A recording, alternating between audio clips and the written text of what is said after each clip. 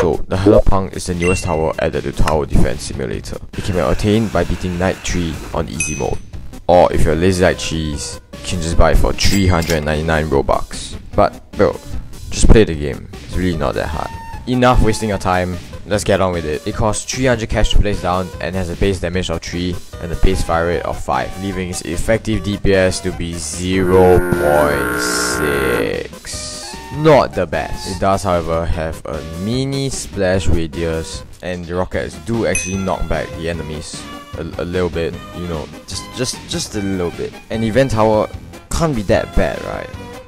On upgrade 1, for the cost of 450 cash, it gets 3 damage, its fire rate is reduced to 3.8 and it gets 2 range, and that leaves its total DPS at 1.58.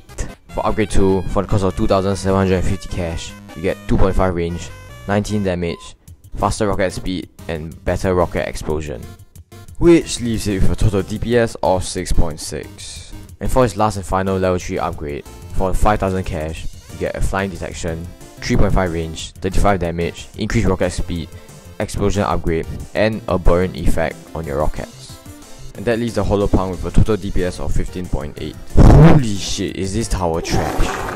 You are effectively paying 554 cash for 1 DPS. But all the stats are only taking into account the missile hitting only 1 target, so the DPS might be higher against. So is this tower good at all? Simple answer is no.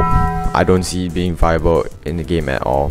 It doesn't even have hidden detection, and worst of all, it only has 3 upgrades, which aren't even that good as well. The knockback effect it has on the enemies won't really provide much use at all, as it's very minimal, doesn't really make much of a difference. That rounds up everything about the new tower. Guess I'll see you in another video then.